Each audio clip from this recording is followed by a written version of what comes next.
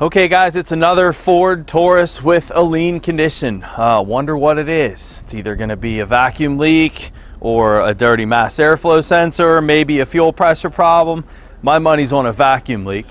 If you look at the fault codes next to me here, you'll see we have the P0171 and 174 faults. That's bank 1 and bank 2. But then the other one that leaves a question mark in this whole process is the rich code on the bank 2 sensor 1. So when you have a lean exhaust fault accompanied with a rich code, that makes you really suspect an oxygen sensor problem as well. So it looks like we have multiple problems on this one. Let's do our typical fuel trim numbers at idle and then at a higher RPM, and let's see what direction this goes in. Well, you know the tough part about filming sometimes with you guys? The sun. You know, if I put my head back here, you can't see me if I'm talking to you. I'll come up here, you can, but I'm blind. I need a cameraman. All right, let me put this scan tool data next to me again. And I went that way. Nope, opposite. It's gonna be there. All right, so again, taking a look at this P2198 fault, O2 sensor stuck rich bank 2 sensor 1, accompanied with a lean code on that same bank. That's suggesting an O2 sensor problem. It could be some other things too, head gaskets, O2 contamination. I'm trying to think of what else when I've seen rich and lean codes at the same time from an O2. I mean, it's almost always a faulty O2. So let's exit out of here and let's look at our freeze frame data first, just to get an idea of our engine load and speed when these fault codes set. Let's see what's in here. P0174 is the only freeze frame data fault. That's right here, the top right of the screen. And what I'm looking for is engine speed. There we go, we're 1500 RPM.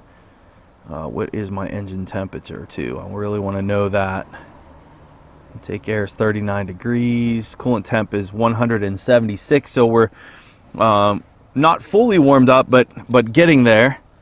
And what that tells me, guys, is sometimes these lean faults you can only identify when the car is cold. So an intake manifold gasket leak, for example. When the engine warms up, the intake expands, the engine expands, seals the leak, and so that's going to be a lean condition that you may only be able to identify when the engine's cold. I have a few videos I've done that on. I'll put some links in the description of this one for you guys. You can watch that. But what this tells me at 176 degrees is I don't really need to worry about that part. I can go ahead and start the car and run it and look at my numbers. We see my long terms are at 25 and 24.2% on the screen. It's on the left-hand column. Short terms are relatively in a normal range, but I can clearly see at 1500 RPM at 176 degrees that my long-term trims are both positive, both banks. And then my calculated load is 25%. And we'll start the car and compare what that is here in a second. It looks like this is a low speed lean condition, and so this is pointing toward a vacuum leak is what that means. Let's pull up that calculated load data now. Under the generic functions, they don't give me my data, so I have to exit the vehicle, which is a little annoying, and then enter this as a global, just so I can get that same data PID for you guys, the calculated load number. I just want to see what it is at idle.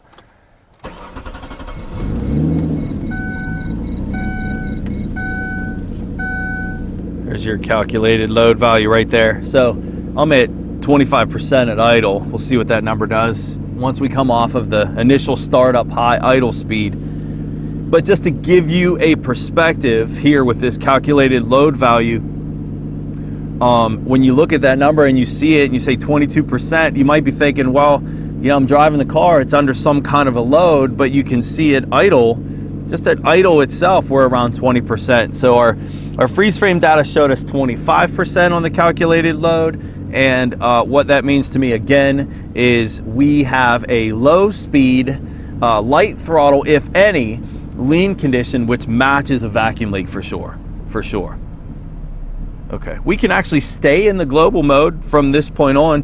What I'm going to do is customize this so we can look at our trims and our oxygen sensors. Look at those long-term fuel trim numbers. It feels like a vacuum leak too. It's real rough, kind of lopey. I don't like the long-term on bank 2 is at 0. You guys can see that right there. I'm looking at that data PID. And that's probably from a fault code that's being set. Ford will do that when one side oxygen sensor sets a fault. It will actually use the other bank for its fuel trim control. So just look at these for a second. What I want is my upstreams. So looking at these two guys here, if I graph them,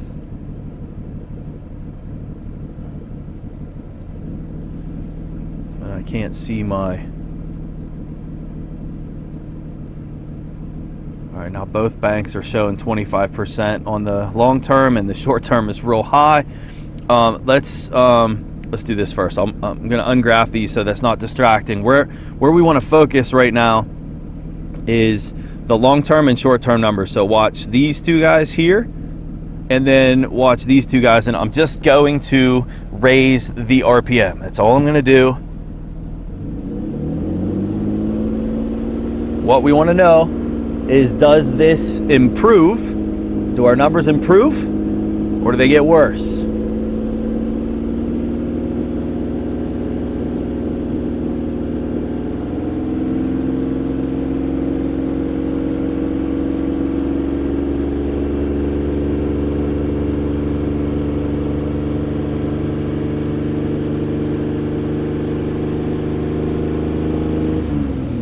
Okay, we have some issues here with this long term on bank 2. There's some deactivation by the engine computer on that bank when you see a 0 like that, and it's associated with the code. So what I want you guys to do right now is I want you to focus on bank 1 only. So just look at this guy here and look at this guy here, the short term and long term on bank 1, okay?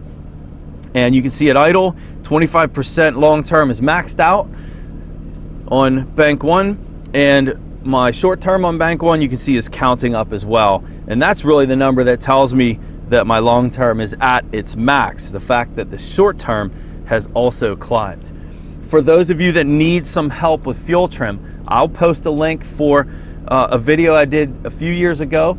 It's called Understanding Short-Term and Long-Term Fuel Trim. I'll put that link in the description of this video as well. But let's watch this. I'm going to raise the RPM.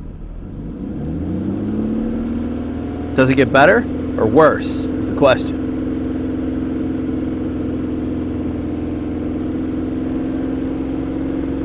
See how much better these numbers got?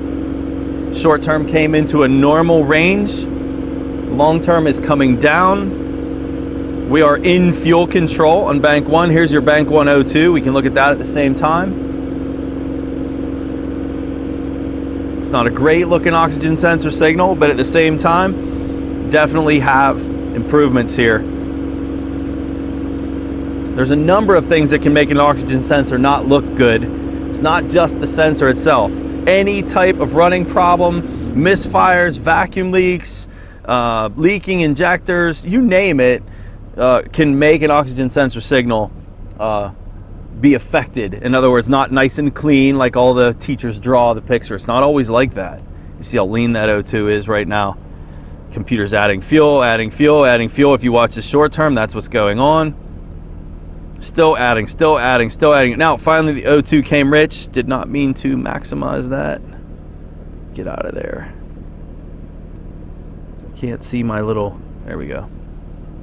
You saw down here, no. You see it, the short term down here around frame 490 is right about where the O2 started to become active, and now we see the O2 moving up and down. We see the short term correcting. We have a vacuum leak for sure. Bank 1. Now bank 2 is a different issue. Bank 2. Let's focus on the bank 2 sensor 1 oxygen sensor. That thing's totally dead.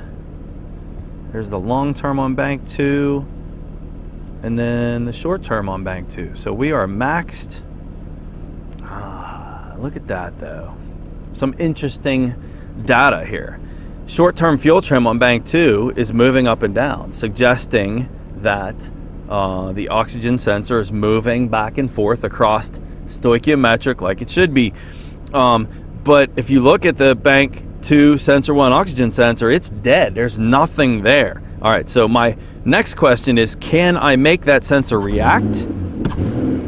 Yes, I can. So right now that sensor is functioning. And let's see what the computer's doing here for a second.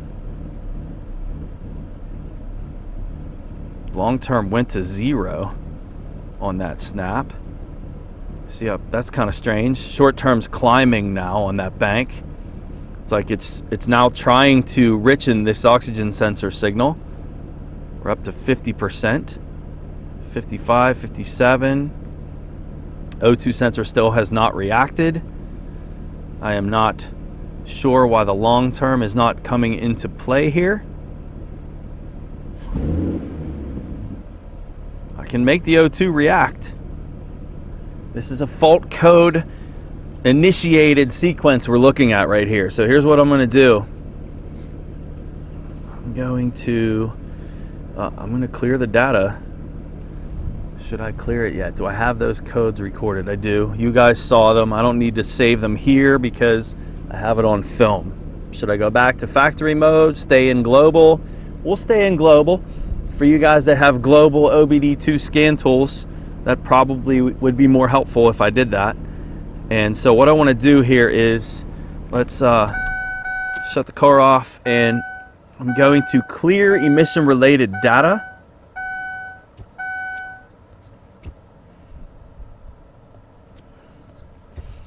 And now let's go back in and see that data parameters that we were just looking at.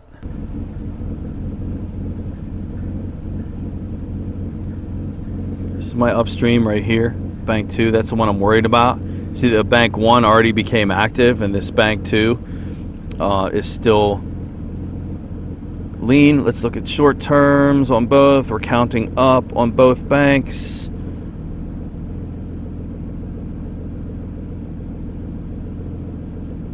Long term went right back to 25%. You know what I didn't do, guys? I forgot on Fords. I didn't reset the keep alive memory. So I didn't wipe out the fuel trim memory whenever I cleared the fault codes. So that's a factor there as well.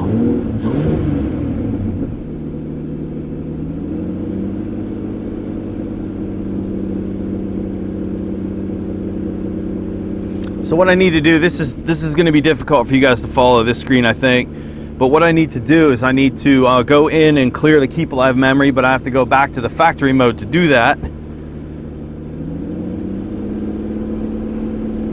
My focus right now is on this bank 2 oxygen sensor. We'll find our vacuum leak here in a minute. Okay, I have to. I don't have a choice. I want to reset my keep alive memory to show you guys something here. So I'm going to switch vehicles again.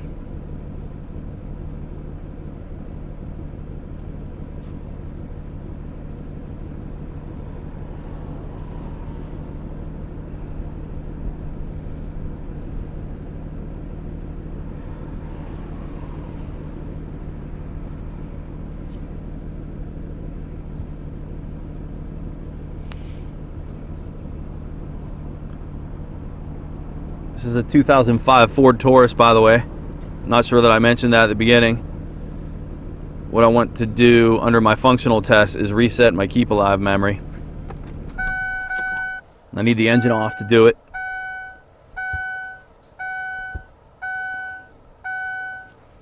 So what you guys can do if you don't have a scan tool that'll reset the keep alive memory is you can take the battery terminals off of the car, and then you can touch them together, and what that does is a capacitor discharge in the computer. So the memory capacitors in the computer, when you touch the positive and negative leads together of the battery, it will discharge those and it'll wipe out the memory right away. Otherwise you have to wait for a long period of time.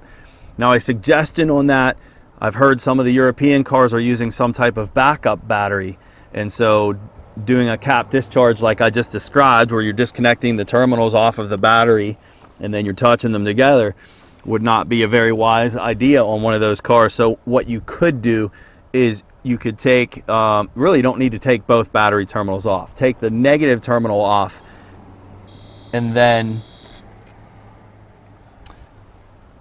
what you can use is an incandescent test light.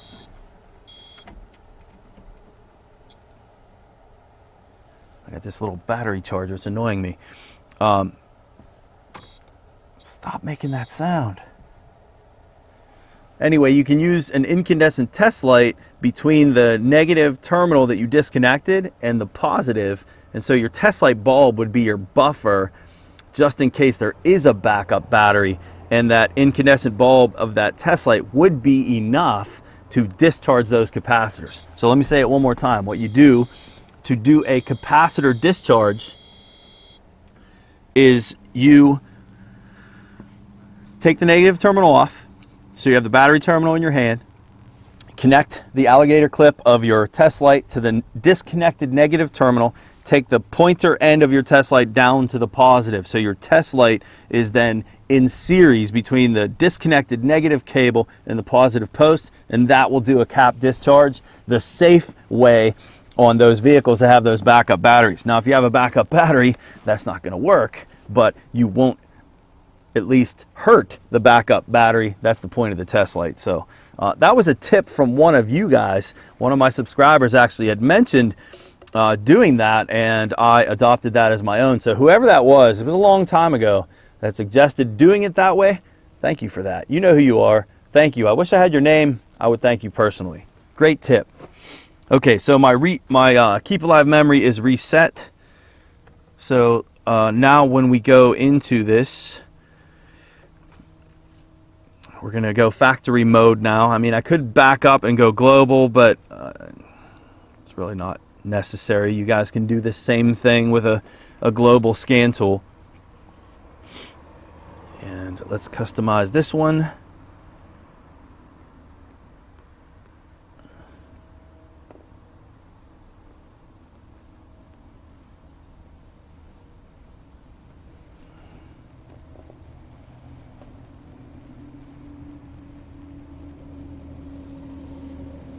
Let's watch it in digital mode.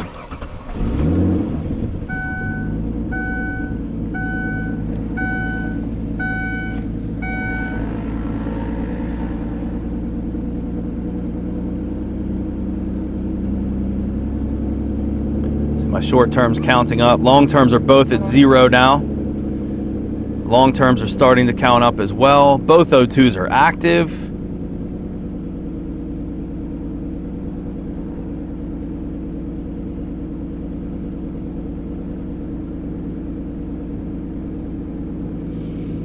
So we still have not been able to prove what is going on with that rich code. That'd be my top oxygen sensor, this bank 2 sensor 1.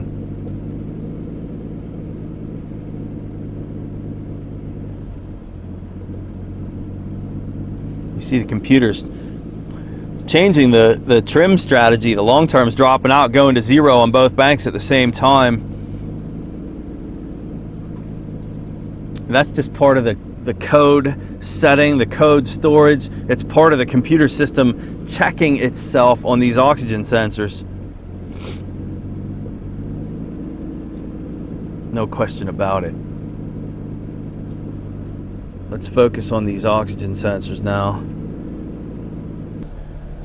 So bank 1, let's look at this guy. That's my upstream on bank 1. My upstream on bank 2 is down here, bottom left.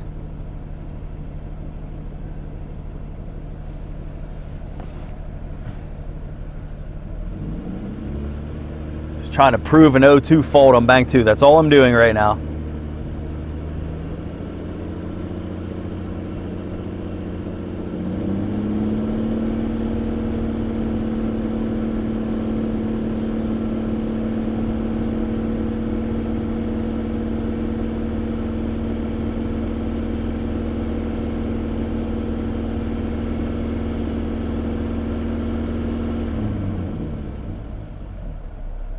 Having some difficulty. I have to admit to you guys, before I turned the camera on, I started the car and I saw what I needed to see on this bank 2 oxygen sensor. It was not reacting, it was not responding at first. And that's just the nature of oxygen sensors sometimes, is trying to catch it when it acts up. You know, both O2s right now are really lean because we have a vacuum leak. Let's leave this alone for a minute. Let's go under the hood, find the vacuum leak, and maybe we can make this O2 take a crap for us on camera, and then be able to wrap this thing up. So let's go under the hood. All right, you guys know me. I love the water test for vacuum leaks. You guys that have not seen the water test, I'll put a couple of video links in the description of this one where you can watch where I'm doing this. So all you're gonna do, looking at the intake manifold, get yourself a squirt bottle, and it is the safest way to locate a vacuum leak without a smoke machine. Me being outside and not being near an air line where I can hook up my smoke machine, this is the way I'm doing it. So just go over the intake, around the injectors. What you're listening for is for that water to get sucked in, around the idle air control valve, the throttle body, the PCV hoses. Back of the intake PCV valve is here. There it is, right there. Right there. All right, let me put my mic next to it. I'll get the camera over here too in a minute. Actually, let's do them both. I actually had this question from one of you guys on a recent video and I didn't get a chance to reply. But the question was, well, what are you listening for? Well, listen.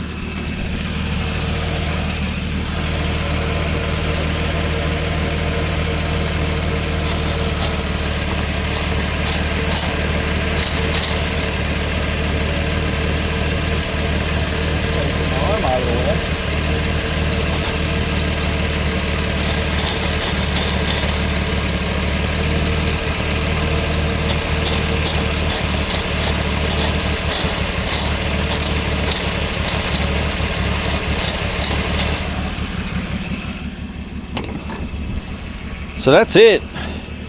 Well, I hope my arm was out of the way on that shot in case it was in the way. It's right here on this manifold tuning valve. There's probably some kind of O-ring or something around that tuning valve.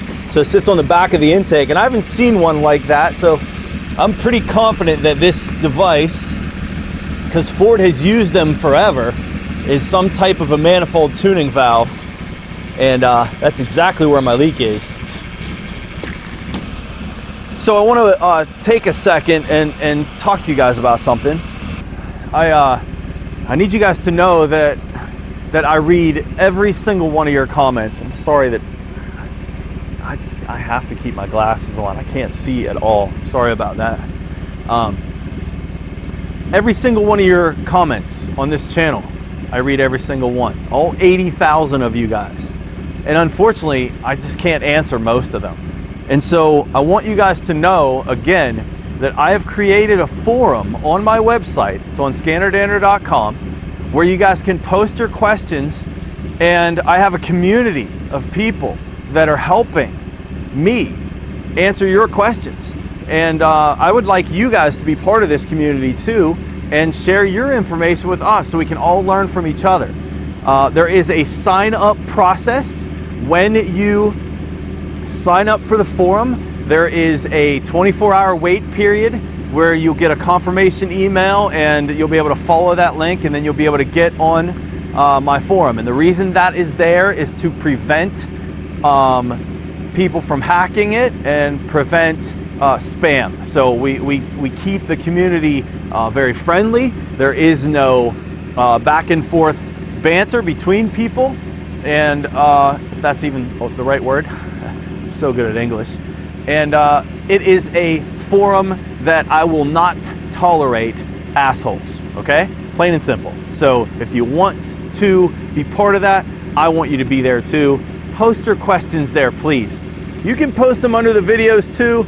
Sometimes I answer them, but guys, listen, when you have 80,000 people asking you questions, and then also emailing you, and then you have social media, Facebook and Twitter and instant messenger, and people are bombarding me with questions. I can't do it anymore.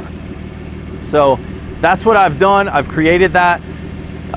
Again, it's www.scannerdanner.com, and my forum is there. You'll find it, and I hope to see you guys there. But as far as the water test goes, it's safe, it's accurate, and if you have any questions about it, post over there, and also look in the description of this video. I'll put some links for other videos that I've done doing the same stuff. So we have a vacuum leak there that needs to be repaired, and then we also have an oxygen sensor fault that I'm trying to prove to you guys. I'm not sure that I'll be able to, but I'm gonna try. So let's do that, and then we'll make the call on this car. Okay guys, what do we got going on here? Let's see. Bank 2 sensor 1's moving. Bank 1 sensor 1 is fixed rich. How weird is that?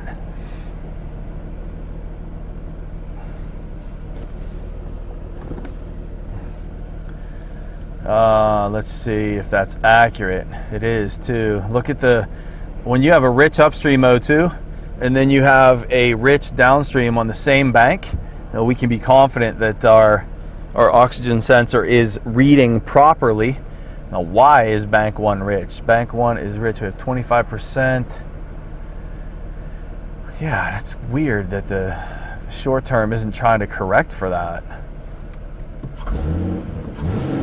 Another thing you can do to check for accuracy, you see how I can drive that bank 1 sensor 1. I drove it lean by snapping it.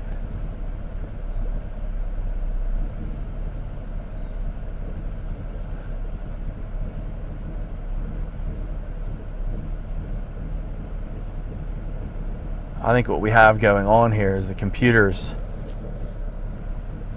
using the other bank at times. I may not tell Pete to put an oxygen sensor in this. I might tell him, just let's fix this vacuum leak first and then see what we got after that.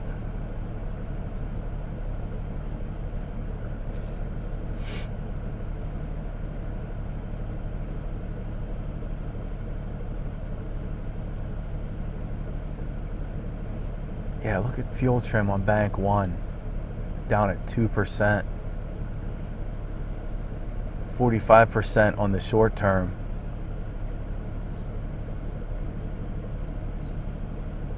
I mean, I know I have a lean condition for sure.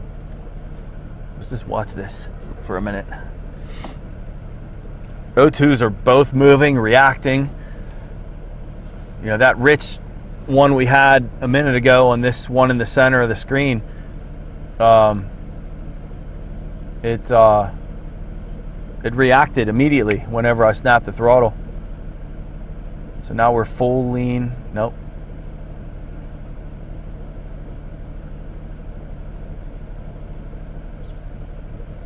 See how the long term on bank 1 is down around 2%?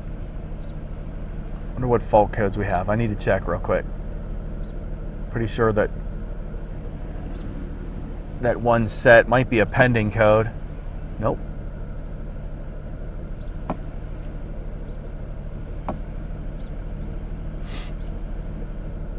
Nope. So we could do a key on engine run self-test, but that's just where the computer's going to do basically what we're doing, monitoring the O2s and idle control and some other things it can't do without taking the car for a drive.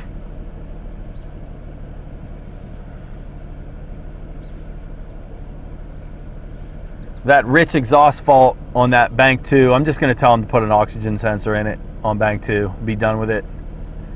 I saw it, guys, I'm telling you, and I didn't catch it on screen. I was actually using a different scan tool when I started. I was going to show you guys a new scan tool that was sent to me. It was actually an OTC Encore, and you guys will see that soon. I'll use it at some point, but I couldn't, with the bright sun and everything going on, I couldn't use that and do this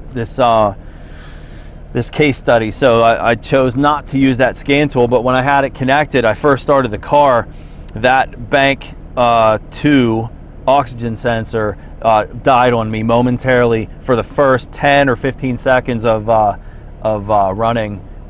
I'm sorry, once it went into closed loop is when that sensor died, but it wasn't fully warmed up, I guess you could say. The car wasn't. The oxygen sensor would have been.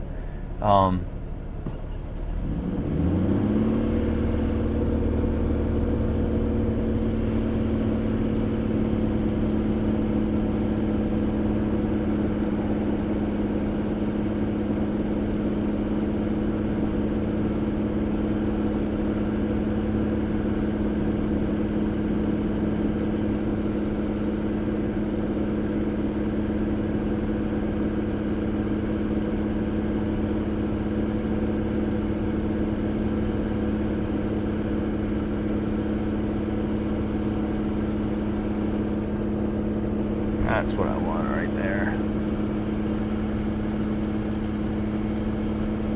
Those look pretty good right now.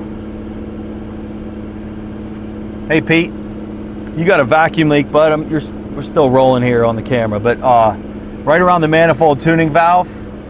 But I also had an oxygen sensor on bank 2 that did not look good when I first started the car. Right. I want you to put an oxygen sensor in this too.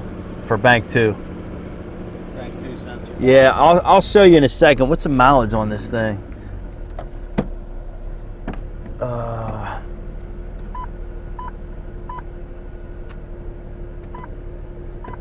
I can't get the mileage with the door open.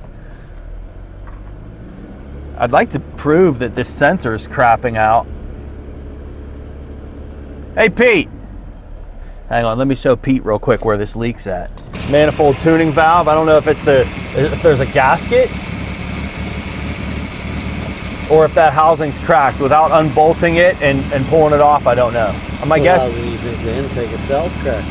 I don't know. It's not the intake that's cracked, because if I direct it around that. Yeah, but I'm saying right here it could be. Well, it could be. I mean, I don't. Without pulling that manifold tuning valve off, there's no way to know. Could just be a gasket around. Could just be an O-ring that's around that just needs to be replaced. But bank 2, let's see, where is bank 2 on Fords? Is it front or back? Is it? I don't know why I know. How do you know? You never know that. 1, 3, and 5 are in the back? No, but if you see. Oh yeah, the cylinder valve head. cover? Yes. Right, the head's got you. All right. the timing. So bank 2 would be right there. That sensor right next to the rad fan. I'm pretty sure I'm going to have you put that sensor in too, because I had a fault code, Pete, for a rich exhaust. At the same time, we had a lean exhaust fault. The lean exhaust fault is our vacuum leak, but the rich fault would have been that bank 2 oxygen sensor. Although, you know, honestly, it's possible that fault code set from the way the computer balances out the fuel system. When I first checked it before they took it, it was a lean system code. You know what I mean? Yeah, then maybe we don't do the O2, Pete. Here's the thing. That's right. I like that better. Fix this vacuum leak. We'll clear the fault codes, give it back to the customer, let him drive it. If it comes back with the bank 2 rich fault code that he had, he needs that oxygen sensor. Okay? How's that sound? We got bank 1 going full rich right now.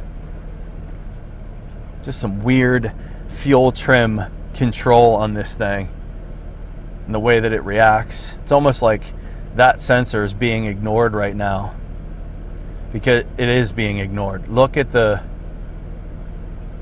fuel trims. They're moving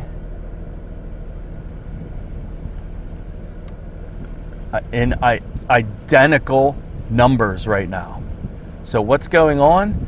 All of our fuel control is actually being based off of the bank 2 sensor 1 oxygen sensor. I've seen it. I have some videos on it. Again, description of this one. I'll find that one I'm talking about where it's very specific and you're looking at you're looking at fuel control from a dead O2 on one side being applied to that dead bank from the other side. In fact, that one's on ScannerDanner Premium, so I'll post a link, but you won't be able to watch it unless you're a premium subscriber. But really good info as far as fuel strategies on Fords and what they're doing.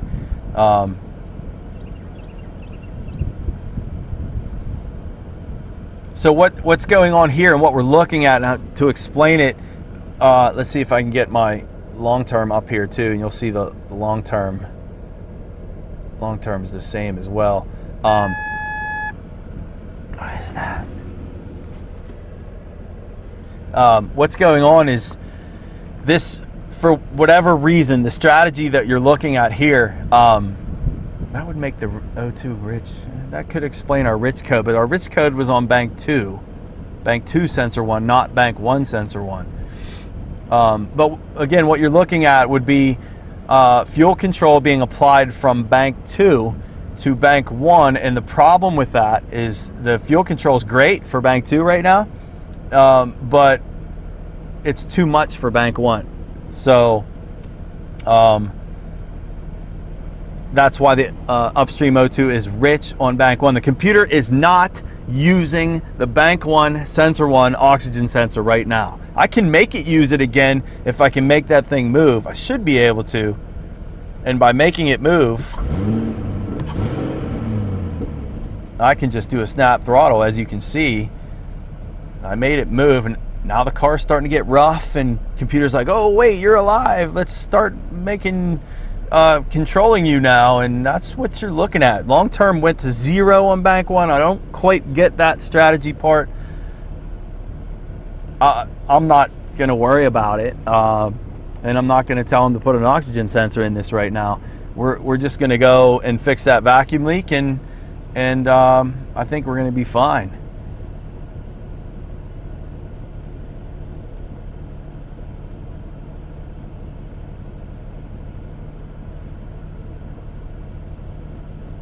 O2 is reacting.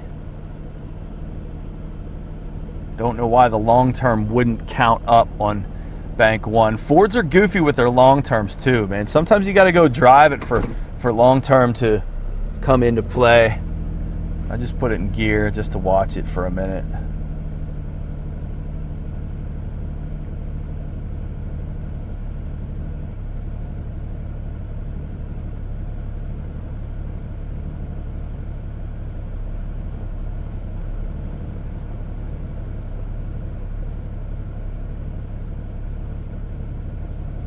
What an odd strategy that is.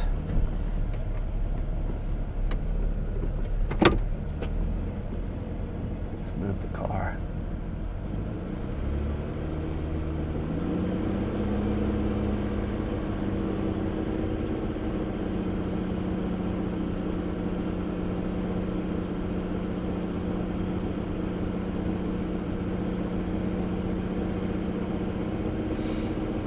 So the long term's job is keep that short term down near 0. You see it's doing that on bank 2.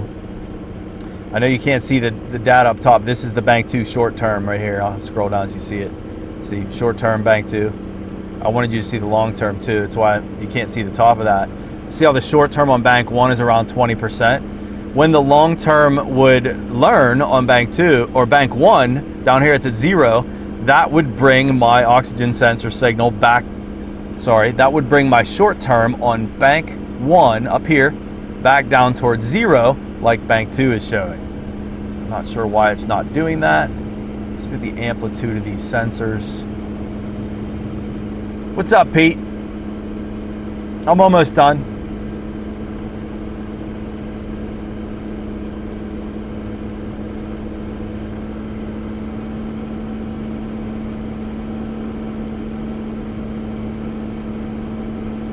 See, the bank 2 sensor 1 oxygen sensor is less frequent. Where's that smoke coming from? Oh, that was a car pulling in the parking lot.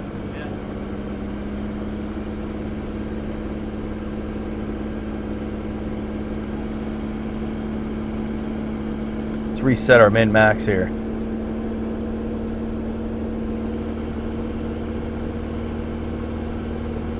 Did that reset the min-max?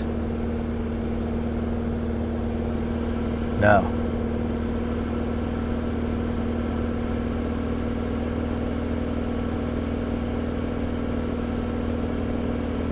You can do it manually.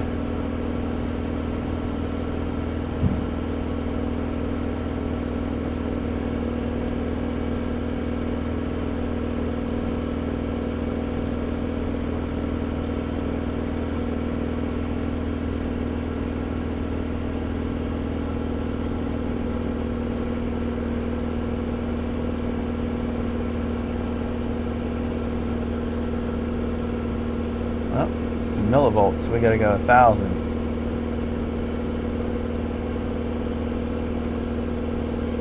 Just getting my scales set so we can compare this a little bit better, bank to bank.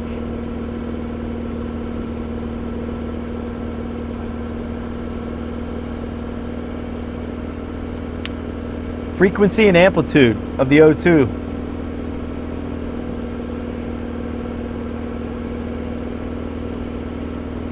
See, the bank 2 sensor is not as clean, it's not as frequent. I am probably changing my mind as I'm looking at this data as far as telling Pete to put an oxygen sensor on bank 2.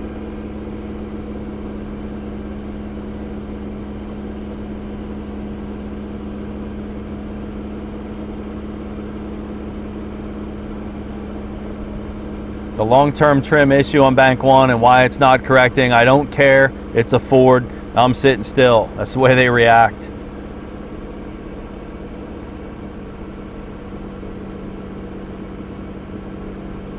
So now the question for us is our vacuum leak that we have affecting this oxygen sensor signal in that it looks different from bank 1, or is it a deteriorating sensor? It could be either or.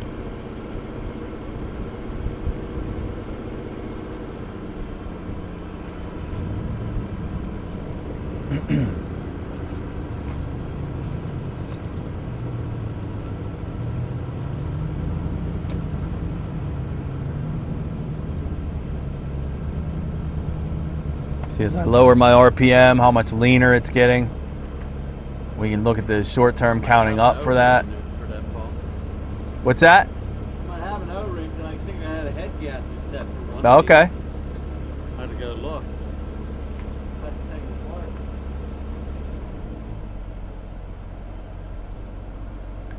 Don't touch anything yet, buddy.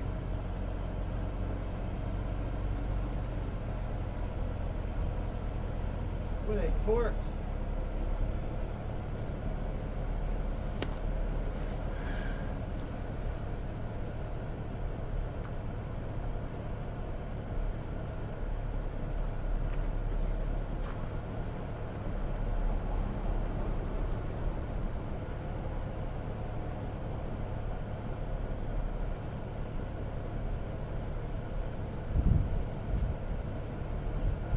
Stupid Ford.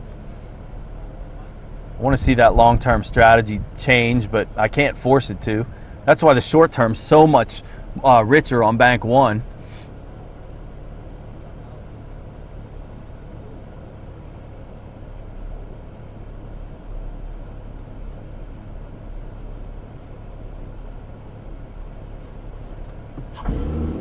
I'll be honest with you guys. Some of these oxygen sensor fault codes that you run into, it's one of the few times you can change a part. When you have a slow response oxygen sensor fault code, for example, as long as you don't have any exhaust leaks or anything like that, I have no problem putting a sensor in when I see that. I also don't have a problem putting a sensor in when I see a lean fault accompanied with a rich fault. It's kind of a thing where the O2 is dead for a period of time and then comes back to life, and in the process of the computer trying to correct for the dead one, and then you flag fault codes like that. So if I'm in the field and I'm working on this car, I'm putting a sensor in it because I don't want this car to come back. You know, some customers don't understand the whole process. For Pete and working for him, no problem. We can fix the vacuum leak, clear the faults, let him take it, try to save the customer some money. His customers are very loyal to him, come back all the time, and that's the approach we'll probably take here, just to save them a little money. But my suspicions are this is going to come back with a rich O2 fault on bank 2 like we saw. So that's it. I'm done with this one for now. Again, I want to remind you guys that the forum, if you have any questions, and don't forget that the description of this video and all the videos that I'm doing, I'm posting related videos in the description section of the video, as well as tools too. If you guys are interested in the tools I'm using, you'll find links for tools in the description as well. And what else is in there? Just symptoms, cause, fix, you know, all that stuff I list for the videos now. And I'm working on my older ones too to get those updated. So again, I appreciate you guys being here with me. I appreciate you, your support and all that you guys do for me, which is allow me to bring content to you like this. I'm actually here. I'll use this opportunity to talk about where I'm at right now. I am actually working at the college part-time now. This stuff takes a ton of time to do. Ask any YouTube creator about the time involved, and they'll tell you. So 6 months out of the year I'm teaching at the school, and 6 months out of the year I'm working from home and doing this stuff. And my rotation right now is 2 months on and 2 months off, 2 months on, 2 months off. So every other term at the school. And for those of you that don't know, it's Rosedale Technical College. And so yeah, I'm thanking you guys for allowing me to do this, allowing me to do my own thing, and be my own boss is an awesome thing. And then also I want to remind you guys that are my students that I'm not going anywhere. Rosedale is my home. I love to teach, and I love you guys. So and if any of you are interested in the college, I'll put a link to the college in here as well, and you guys can check us out. We're in Pittsburgh, Pennsylvania, and yeah, I can't say enough good things about Rosedale. I've been there for 16 years, and I have no plans on leaving anytime soon. It is my home again, and it's where I started everything. It's where I started all of this. So grateful for that, and I'm grateful for you guys. I will see you next time. Thank you.